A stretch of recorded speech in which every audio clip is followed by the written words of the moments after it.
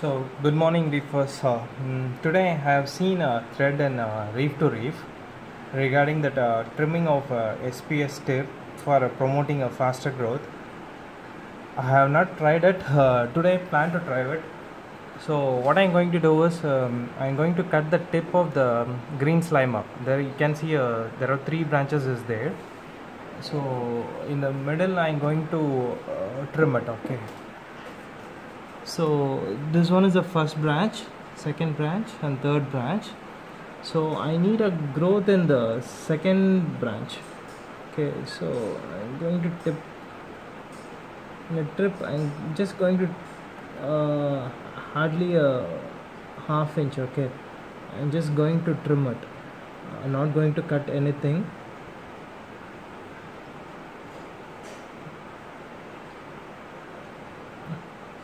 I think that's enough.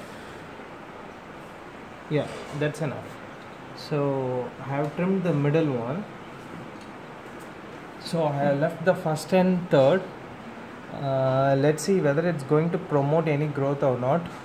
I'll keep you posted on this within 2 weeks. Thanks a lot, guys. Bye.